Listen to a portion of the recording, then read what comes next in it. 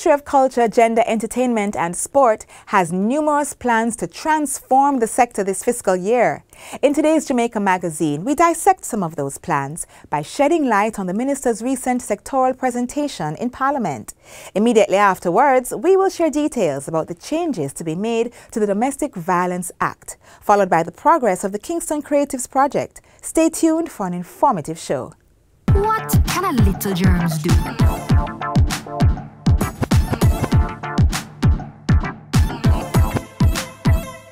Pink eye running belly, even flu. Germs can make them happen to you.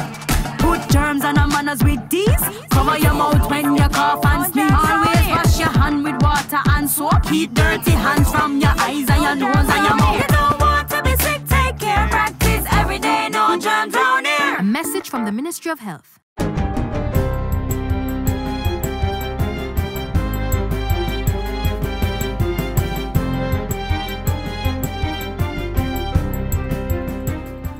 Good day, I'm Stephen McHugh, and this is your JIS News for Friday, June 18, 2021. Jamaica is poised to benefit from the U.S. government's donation of an initial 25 million doses of COVID-19 vaccines globally. Minister of Foreign Affairs and Foreign Trade, Senator Kamina Johnson-Smith, says that after discussion between both governments, assurances were given that Jamaica would be among the regional nations to receive the vaccines. Jamaica will be part of Latin America and Caribbean region, where it is anticipated that by the end of this month, some distribution will have started. The distribution is a response to the challenges some countries are facing and is part of a pledge by leaders of the Group of 7 G7 countries to donate 1 billion COVID-19 vaccine doses globally to countries in need.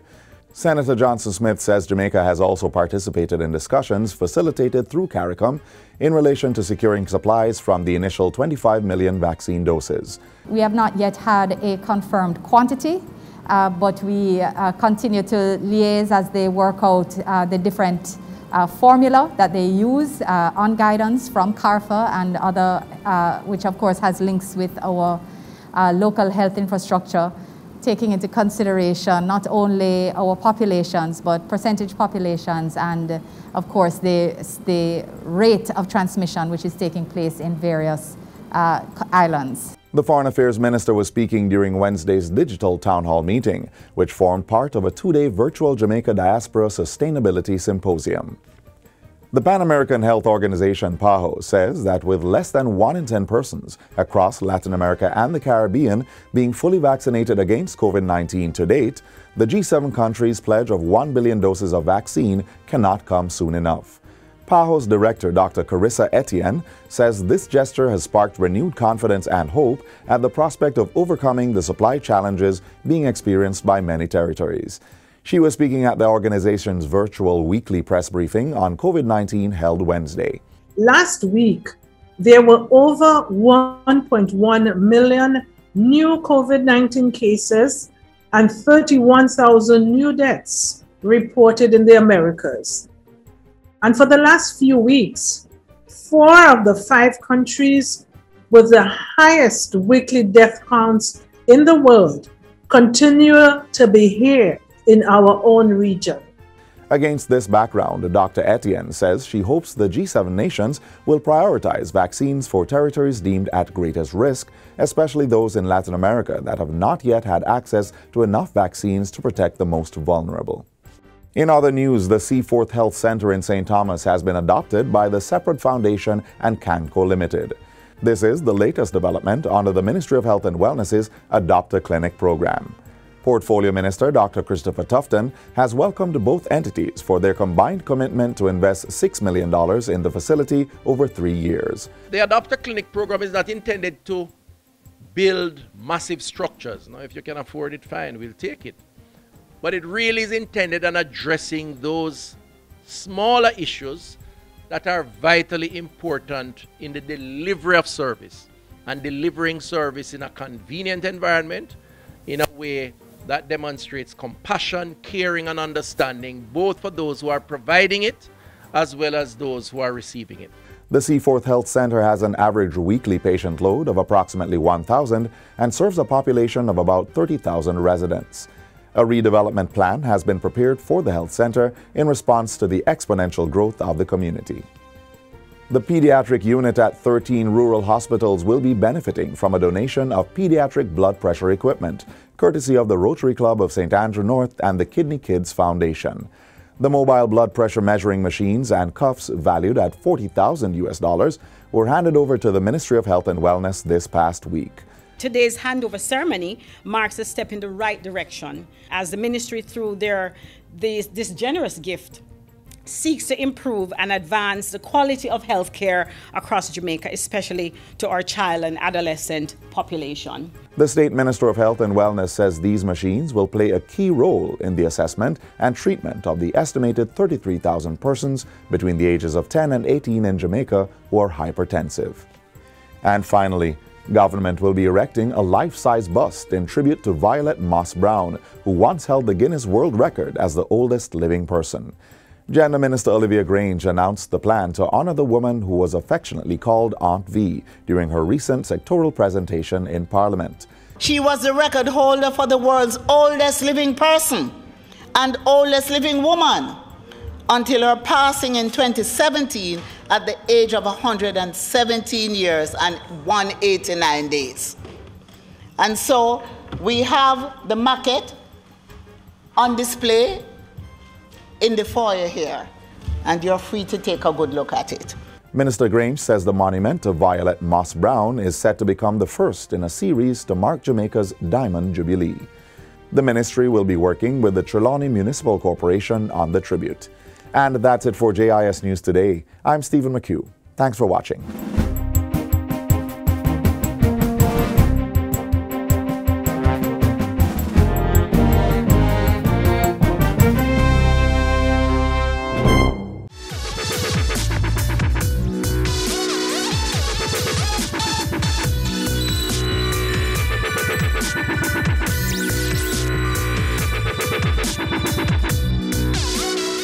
As mentioned earlier, first up in our program is a review of the Ministry of Culture, Gender, Entertainment and Sports plans for this fiscal year. Watch this.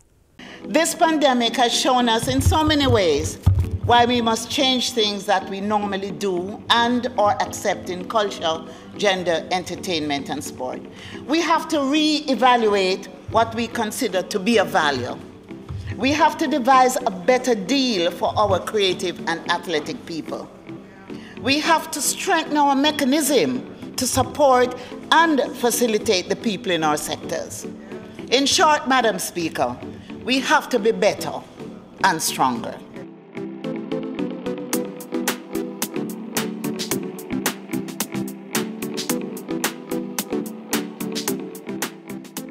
Since the onset of the COVID-19 pandemic, more than 40,000 creative and sports-related jobs have been negatively affected. But important steps are being taken towards a safe resumption of normal operations in culture, gender affairs, entertainment, and sport.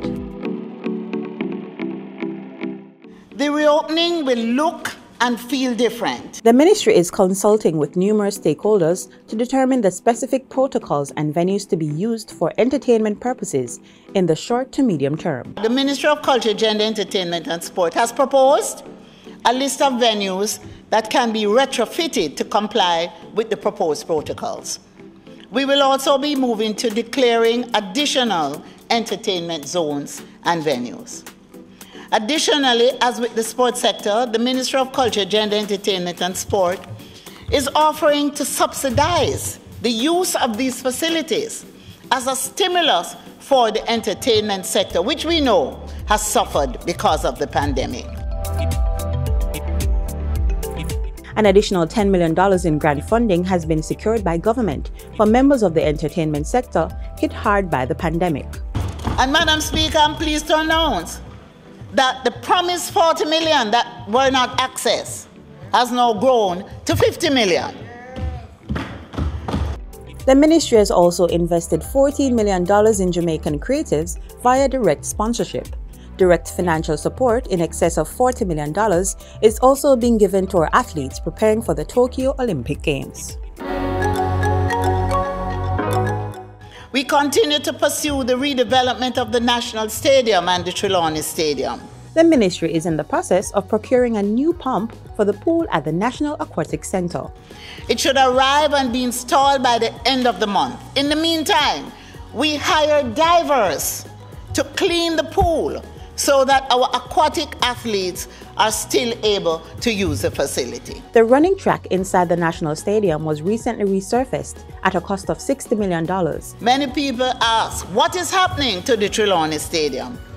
Our development proposal, which is currently going through the public investment management system, will see both facilities being transformed over a period of 5 years into modern stadia with state-of-the-art facilities that will be able to sustain their operations. In fact, Madam Speaker, the Trelawney Stadium will be at the center of sports tourism and entertainment.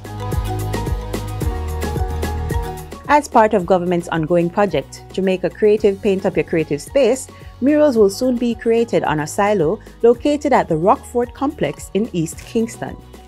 It's being done jointly by Mexico's renowned muralist, along with Jamaica's internationally known muralist. So it will be a work of art that depicts Mexico and Jamaica and the bond which we have shared over the years.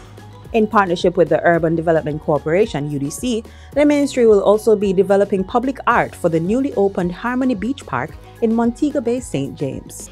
In this regard, we will be relocating Fitzharrick's piece, Spirit of Togetherness, which the Most Honorable Edward Seaga had commissioned to celebrate Jamaica 21.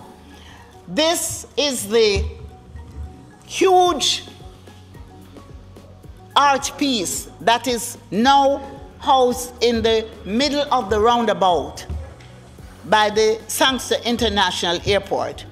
It will be relocated from there, it will be restored, and it will be placed at the entrance of Harmony Beach Park. And there's more. This year, Madam Speaker, we will erect a life-size bust in Duana Vale, Trelawney, in tribute to Violet Moss Solomon, affectionately called Envy. She was the record holder for the world's oldest living person and oldest living woman until her passing in 2017 at the age of 117 years and 189 days. And so we have the maquette on display in the foyer here, and you're free to take a good look at it. Through the Women's Center of Jamaica Foundation, more teenage mothers will soon be equipped with better learning tools and facilities. Madam Speaker, the center is now looking to furnish the property to facilitate school with the young mothers and their babies. Additionally, the center is looking to equip each of the 300 girls on its register with tablets to facilitate their learning. As part of its domestic abuse interventions, 10 vulnerable women will be provided with grants to start or build their businesses and achieve independence. I thank you and women and the Ministry of Industry, Investment and Commerce for their partnership in this important intervention. The minister also tabled the report of the Joint Select Committee established to consider the sexual harassment bill. Here is the report, Madam Speaker. The report contains our recommendations following extensive consultations. When this bill becomes law, it will deal a blow to sexual harassment by bringing relief to victims, punishment to perpetrators, while acting as a deterrent to others. The ministry is also pushing for changes to the domestic violence legislation to introduce sanctions for psychological and emotional abuse as well. Our priorities for the year are to strengthen mechanisms to protect and help vulnerable women and men across our sectors, to facilitate a safe reopening of the wider entertainment sector, and to improve the enabling environment of our sectors to sustainably build back stronger. Our mantra this year is better and stronger.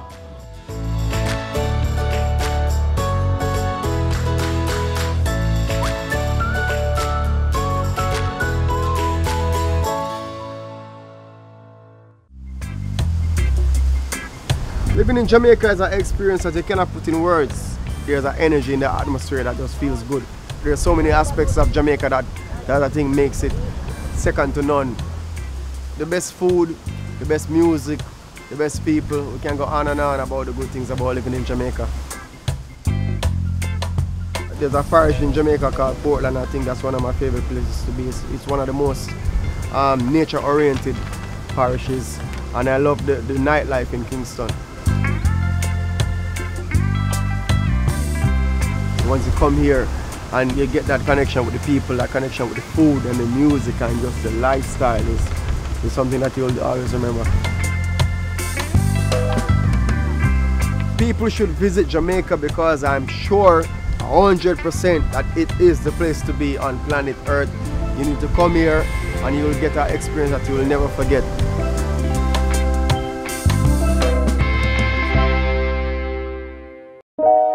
I'm sure my neighbors hear the screams and cries. I'm sure by now they've seen the bruises through my oversized glasses. Can they tell I'm depressed when we speak? Are they counting my frequent days off from work?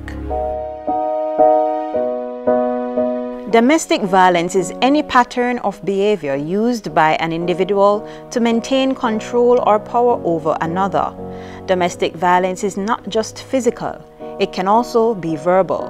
If you're in a relationship where you are being abused or know of anyone, get out and speak up. Report domestic violence by calling 119 or the nearest police station. Get out before someone puts you out. Gender Minister Olivia Grange says amendments to the Domestic Violence Act will be brought to the House of Representatives before the end of June. If you're not quite sure about what these amendments will be, here's a roundup. There are countless victims of domestic violence across Jamaica.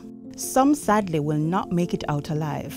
Domestic violence or intimate partner violence has maimed and claimed too many lives. Neither men nor women are spared.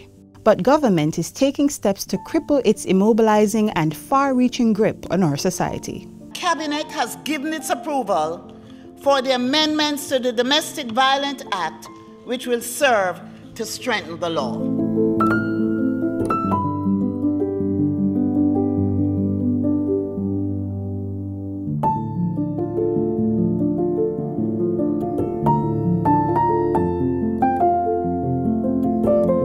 According to the United Nations, domestic violence is a pattern of behavior in any relationship that is used to gain or maintain power and control over an intimate partner. It is any physical, sexual, emotional, economic, or psychological action or threat of actions that influence another person. One of the amendments to be made to the Domestic Violence Act is the inclusion of a comprehensive definition of the term. The definition will make clear that domestic violence is not only physical, but also psychological, emotional, and sexual, and may occur in situations where intimate images are exposed to inflict harm on a person, among other situations. Another legislative change will be the expansion of the category of people who will be allowed to apply for protection orders on behalf of an abused person. Government will also expand the conduct or behaviors that the court may prohibit the respondent from engaging in under a protection order. This will include a prohibition on taking possession of or damaging a property that the victim may have an interest in, as well as directing the perpetrator to pay compensation for monetary loss incurred by the victim as a direct result of conduct that amounted to domestic violence, and also directing the perpetrator to relinquish firearm license, firearm, or other weapon to the police, and other orders that the court may deem appropriate. Another modification will be the widening of the threshold to be met in obtaining protection orders from the court. This is to give greater protection to those who need the orders to keep abusers away. And additionally, government will be increasing the penalty for breach of a protection order. The current penalty is $10,000. We want to see the penalty move to $1 million or imprisonment for at least 1 year. Though these amendments will go a far way in strengthening the law, perpetrators cannot and will not be punished unless persons speak up and speak out against domestic abuse. If you or someone you know is in a violent relationship, reach out to the Ministry of Culture, Gender, Entertainment and Sport for help immediately. They can call 876-553-0372. We will get to you and we will ensure that you get to a safe place. We have the call lines for the men and we have lines for the women. Feel free to call us. We are here to help you. That is a commitment of this government.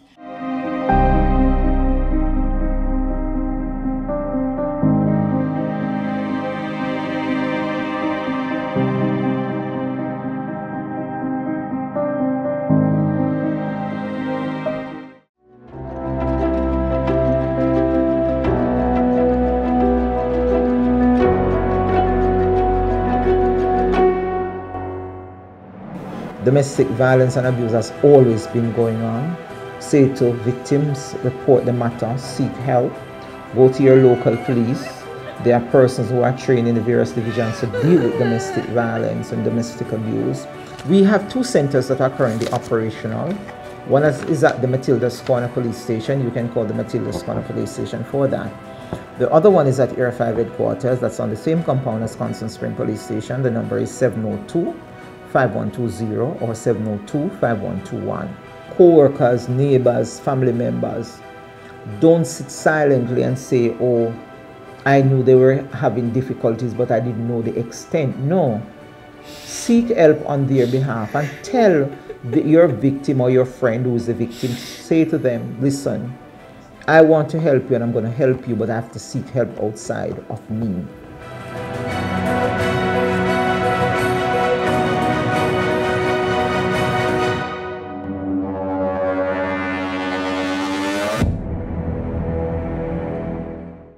The Kingston Creatives project that is being spearheaded by the Culture Ministry intends to position Kingston as the creative capital of the Caribbean. Here's a look at the progress of the program and plans in the pipeline to make it even better. After getting your fresh produce at the Coronation Market, make your way through the busy and bustling streets of downtown Kingston to the edge of the 7th largest natural harbor in the world. What you'll find is an art haven of bright, beautiful, breathtaking murals. Welcome to the Arts Page. You're in for a visual treat.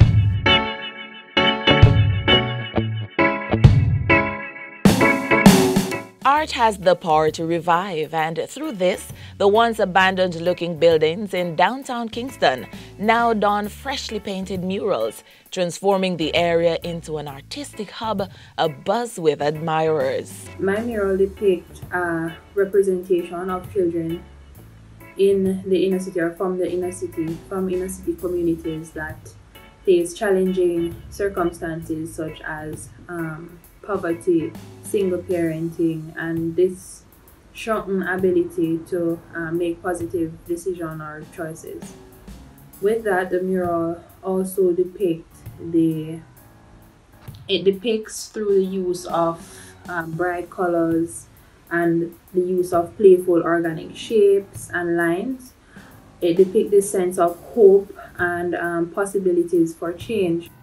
My mural is the big green mural with the women and the mushrooms.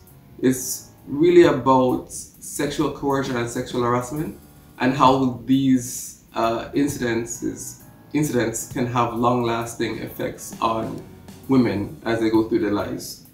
I kind of show that the idea with the mushrooms and how the mushrooms growing from them are like a parasite and how these issues can affect them. Ubuntu, I am because we are. This is what I chose to depict for my new mural for Water Lane, and it really just shows the contrast and complement of Jamaica and Africa. So this mural, I wanted to show the difference just between, I guess, our mindset of how we see ourselves and who we were really called to be. So it shows your man and woman, which is your king and your queen, and then also a woman with the baby at her breast, epitomizing just the strength of a woman, and with the basket on her head, a bucket or basket of water. So water is life, woman being the life giver. But it shows even more, the great blue mountains, quote unquote, that's Jamaica, the highest peak. It goes further up, the giraffe, which most people know by now is my spirit animal, but it's also a gentle giant. What we're trying to do is to remove that stigma and help us to see the beauty of downtown. Downtown Kingston is very, very special. It has a lot of assets through its heritage, its history. Transforming and rebranding downtown Kingston is the mission of Kingston Creative, a non-profit arts organization. We're founded in about 2017, and we're really centered around creative people. So our theory is that if you can empower the amount of creative people we have in Jamaica and enable them to succeed, they will then in turn employ people from their families, their communities, and together we'll get, growth in our creative economy. We'll have a healthy creative ecosystem. You can take a stroll down Water Lane to fully experience, grasp, and get lost in the stories on the wall. So we've partnered with the KSAC and with the Tourism Enhancement Fund and the Ministry of Culture, Gender, Entertainment and Sport. And we're developing this walkway that goes east-west. It connects our National Gallery on Orange Street, and then you walk along Water Lane and it connects you back with our museums that are on East Street. So it's a natural progression. We used to just walk up and down this lane as we're going on our art walk. And then we started talking to the owners and creating these murals. And now we have about 65 new murals in downtown that we've created since 2018. Artists and other creatives can also benefit from a creative hub and other initiatives. This includes the recently concluded Catapult program, an emergency grant for creatives. It allowed creatives to go on an artist residency for 2 months and they were paid $3,000 US. It allowed them to put their work online and they're paid $500 US. It really was a process of giving creatives grants so they could continue creating during the pandemic. We reached over 1,210 creatives in 26 different countries across the region with this partnership with the American Friends of Jamaica. It was our biggest grant to date. We've just signed a $1.295 million US partnership with the IDB. This is a 3-year partnership to explore what happens at the intersection of creativity and technology. Kingston Creatives is also a new member of the Global Cultural Districts Network and is listed among others such as Paris, London, and Dubai. Thanks to the efforts and partnership of Kingston Creative, downtown Kingston is well on its way to become a vibrant art district and a space for people to really enjoy our rich culture.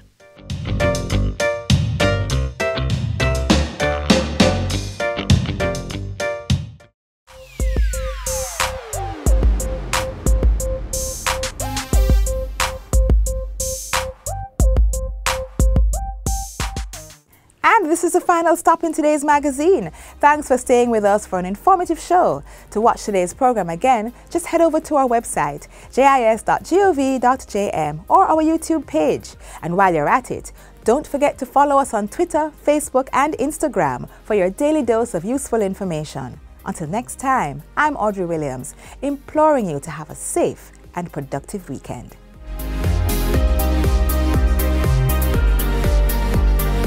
This has been a production of the Jamaica Information Service, the voice of Jamaica.